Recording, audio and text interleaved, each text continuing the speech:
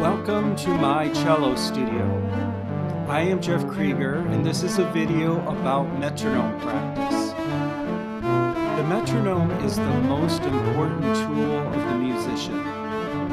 It engages the quiet part of the brain used for special activities, for example, the measuring of approximate distances by our eyes. The metronome is the tool that helps us decide a tempo and whether our playing is steady. It helps to coordinate all of the technical and musical elements of cello playing into beautiful music. You can pause this video at any time to have a closer look at the tools that are mentioned, or to practice a suggested strategy. The links to the tools are in the text below this video. I like to compare musicians to athletes. In sports, there is often a count-off before a race. If you jump the gun, it is a false start and the race has to start over. You can think of the metronome in the same way. It is important to get a precise start by hitting the first beat right on target and also meeting exactly on the second beat. In preparation, listen to at least 2 measures before playing, giving your brain a chance to measure the distance between the beats.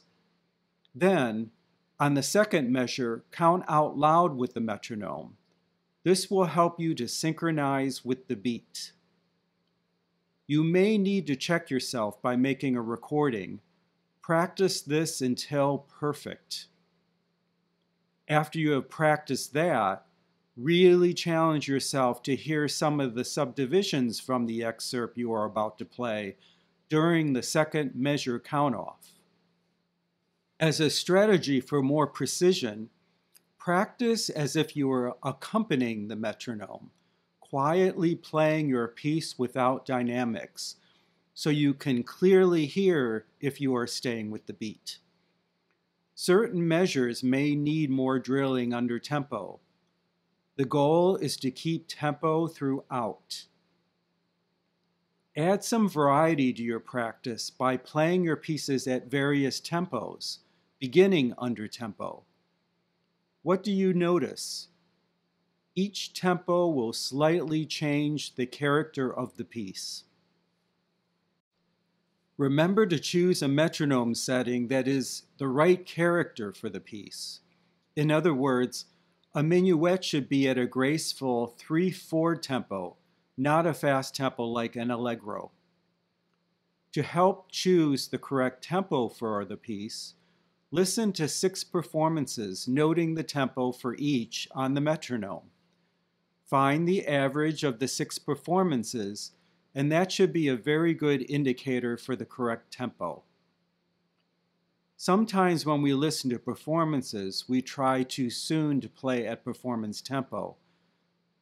If you are trying to reach a particular performance tempo, do it in a gradual, step-by-step way. Realize that everything will be faster. Notes, shifts, string crossings, and physical adjustments will have to be made. Good luck with your metronome practice. The metronome will continue to do a lot for your playing, as well as make your practice more challenging and fun. You will also find fun projects to try in the text below this video, after the tool links. So this is the end of the video on metronome practice. Thanks for watching. Don't forget to watch the other videos in this collection, and come back often to listen again and check your progress.